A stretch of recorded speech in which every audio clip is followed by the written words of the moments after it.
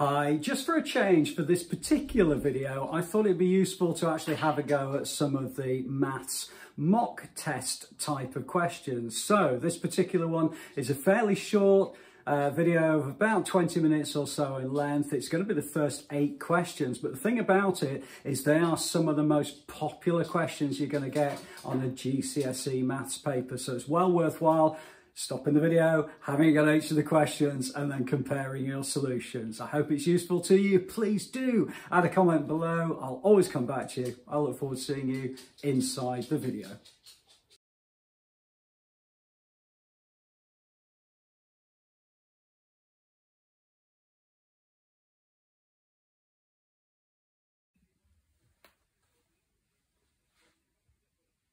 Hi, in this video we're going to be looking at the first few questions for a practice test. Now this is actually a higher paper non-calculator, and the whole idea with this is the kind of test that might be used in a school as a mock test. It's actually been produced in this particular case by Edexcel. However, there are lots of other boards that will do something very, very similar. So we're going to be working through the first 8 questions. As before, please always stop the video, have a go at each of these questions. These questions come up time and time again in GCSE, so it's always worthwhile getting to grips with these. So the first one is going to be a decimal multiplication. So when you're multiplying with decimals, just simply multiply the numbers. 54 times 24, and whatever algorithm you use to do that, you might do it in this particular way, and that's perfectly fine. Or you might use partitioning. Doesn't really matter how you do it, providing you get those 4 digits 1, 2, 9, 6 at the end, however you do it. And then really what we're doing is we're moving the decimal point once, twice, 3 times. So we're moving the decimal point from here back 3 times, so the actual answer will be 1.296 because it's gone once, twice, 3 times, and there it is. Okay, hopefully that's all right. So we're going to move on to question number 2. Please do stop the video and have a go at this one. So the height of a table is measured as 72 centimetres, and the important thing is correct to the nearest centimetre. So what we're saying is the lowest value this can possibly be is 71.5, because when we round that up, it's going to the nearest centimetre, it's going to be 72. So we could write 71.6, but that wouldn't be the lowest value. If we wrote 71.4, when we round that, it would just be 71. So 71.5 is the lowest value it can possibly be. The highest value has to be less than 72.5, because anything less than 72.5 would be rounded down to 72. Hopefully that's okay for you. Let's move on to one that's particularly a little bit more challenging, which is to deal with volume. Now, part of this is all about imagining and looking at it and trying to kind of figure out what on earth is going on with this one. But it's a popular type of question, so please do have a look at this question, see if you can work it through.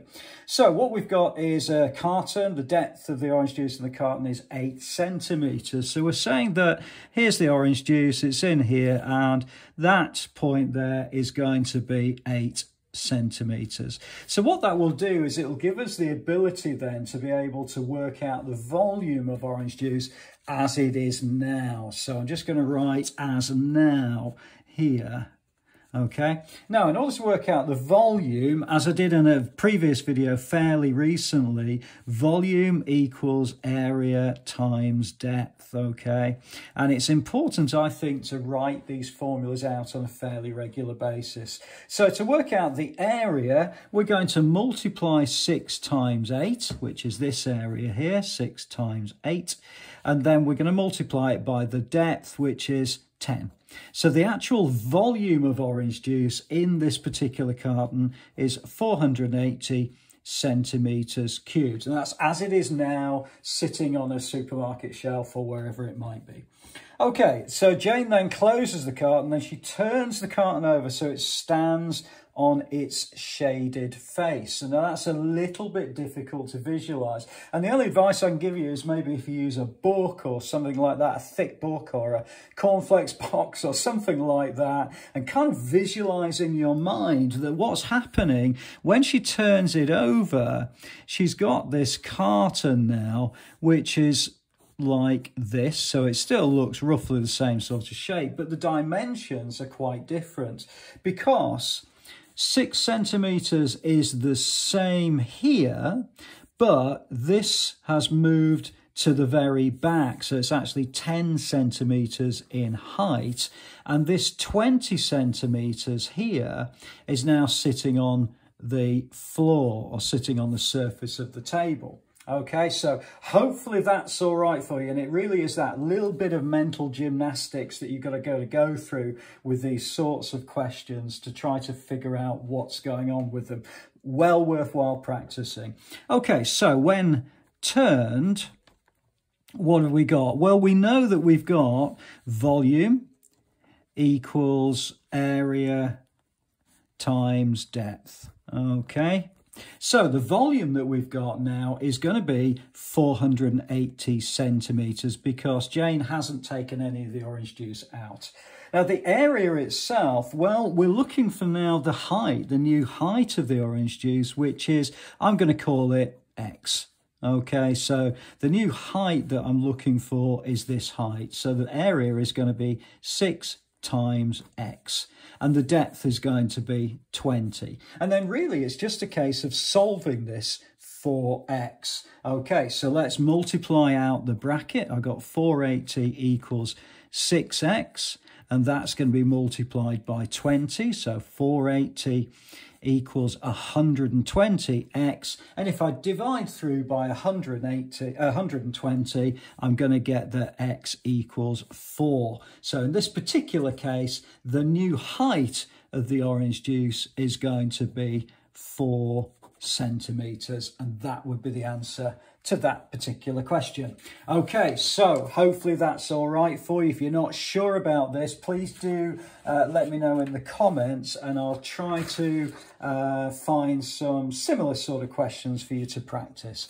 Okay, let's move on then to question number 4, which is a very typical non-calculator type mocks question, dealing with, in this particular case, standard form. The easiest way of dealing with this is just put all the numbers as they would be ordinarily written.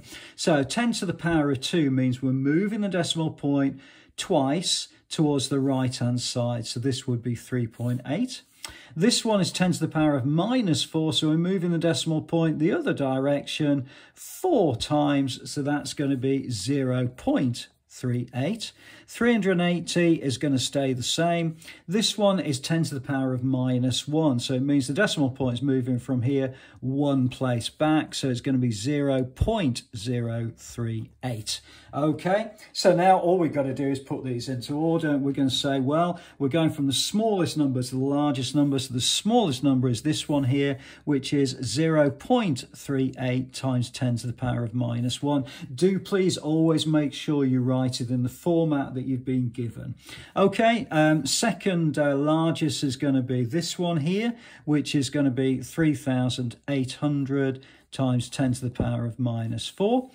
Third largest is going to be this one here, which is 0.038 times 10 to the power of 2. And then the very last one, which is 4 here, is going to be 380. And that would be the answer to that particular question. Okay, let's move on then to question number 5. There's actually 8 questions in this particular video. So question number 5 is a translation one. And again, I posted some videos on this fairly recently. Please do have a look at those videos through the channel if you're not sure. And what we're going to do is we're just going to take any point. I'm going to use that one, and we're translating it by the vector of 5 minus 2. So if I just move this point along, 5 jumps, 1, 2, 3, 4, 5, and then 2 jumps down. So this point is now going to go from there to there. And I pretty much do the same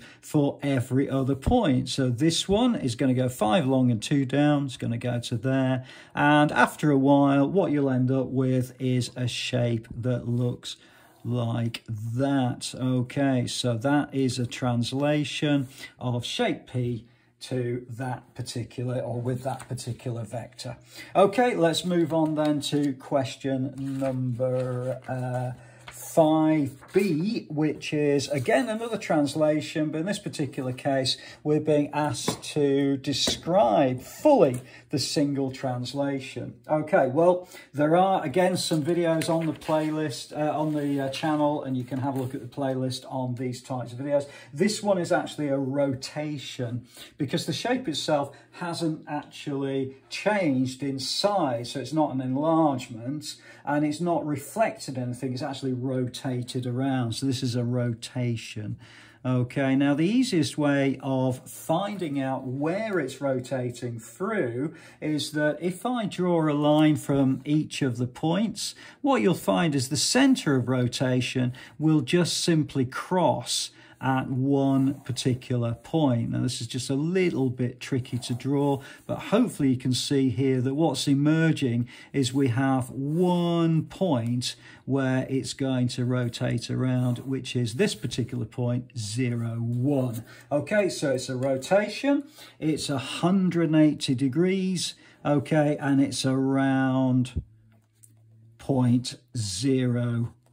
And that would be, for 3 marks, the answer to that particular question.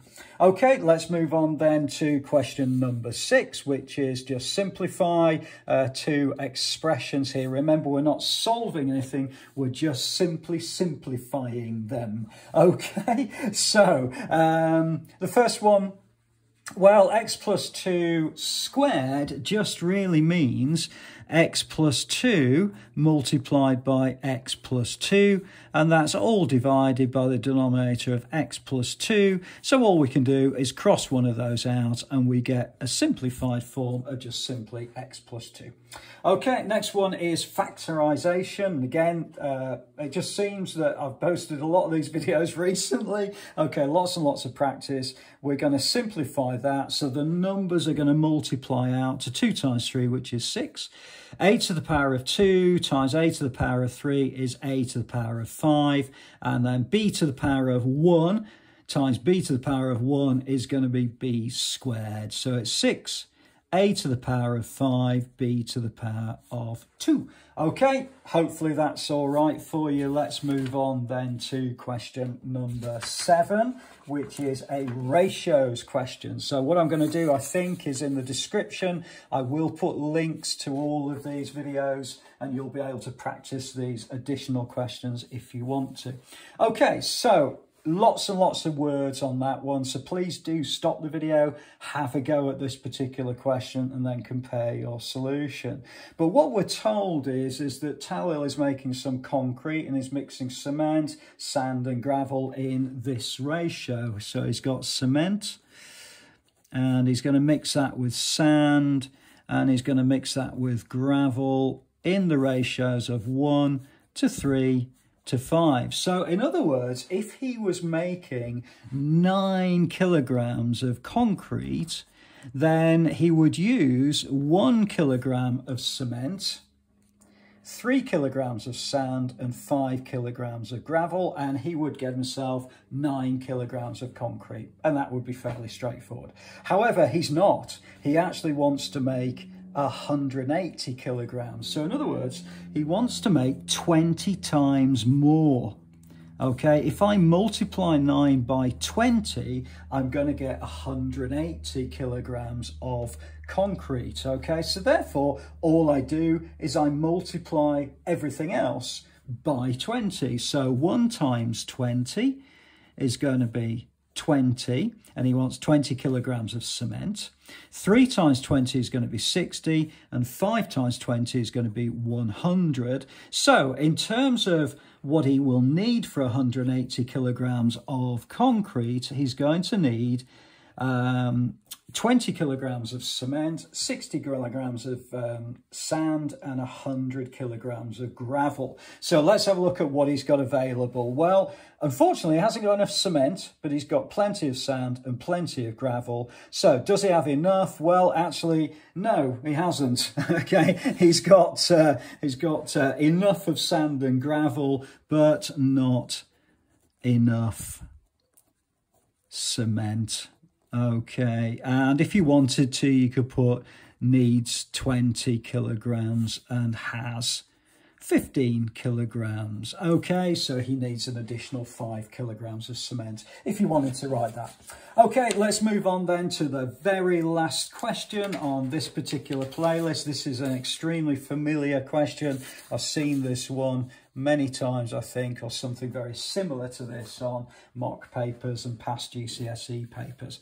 Okay, so it really is quite a lot of words, but quite difficult to kind of pick out what it is they're looking for. So let's have a look firstly at the label of the bottle. So it says you've got wallpaper remover and you've got 600 millilitres of it. Then it says mix a quarter of that with 4,500 millilitres of water. So the first thing I would do is I would actually kind of ignore that and just figure out what this quarter is. So basically, I'm looking for a quarter of 600. Now, however you do that, you might divide through by 4, or you might do it by mental arithmetic. Perfectly fine. But hopefully you'll get 150 millilitres of wallpaper remover, okay, is what you actually need to mix with 4,000 millilitres of water. So let's have a look at just writing that down. I've got remover, and in the ratio to water, okay, I've got 150 to 4,500. Okay, now this is the bit that sort of is going to be a little bit tricky, but basically Suha is going to use 750 millilitres of water. Okay, so she's actually going to use that. This is the ratio that we've got, or we've just worked out, but she's actually got that, and we need to work out how much remover. So in other words, we need to know what this division is. Okay, now, there's 16 minutes into the video here, so I'm not sure whether to actually... Yeah, go on then. What I'll do is I'm just going to go through a brief calculation, but there's lots and lots of different ways that you might do this. Some people might do some really long division. What I would do, however, is I would tend to firstly write it as a fraction. Now, the reason I'd write it as a fraction is because it's very easy then to divide through by 10. So if I divide through by 10, I've got 450 over 75, okay? And then with a little bit of kind of playing around, I know that this is divisible by 25. It's going to give me 3. And I know if I divide 25 into 450, what I'm actually going to get is going to be 18, okay? So I'm going to get 18 at the top. Now, you might take a few more steps to work through that. You might sort of go from there to there and do long division or something like that. That's perfectly fine, but it is a non-calculator paper, so you will need to develop a technique in order to do this. I personally tend to use a lot of these equivalent fractions just to make my life easier, because I'm all about the simple numbers, and the simple numbers for this means that 18 divided by 3 is going to be 6, okay? So then I've got 150 divided by 6, and again, you might do some sort of short division, but mental arithmetic is fine, and that would give you 25. So in other words, the millilitres of wallpaper remover that Suha is going to use is going to be 25 millilitres. That's the end of this particular video. I hope it's been useful to you. It is the first 8 questions, just to give some idea of the kind of questions that come up in mock exams. Very popular, these sorts of questions. So please do let me know in the comments what you think. Give the video a like, I really appreciate it. And I look forward to seeing you inside the next video.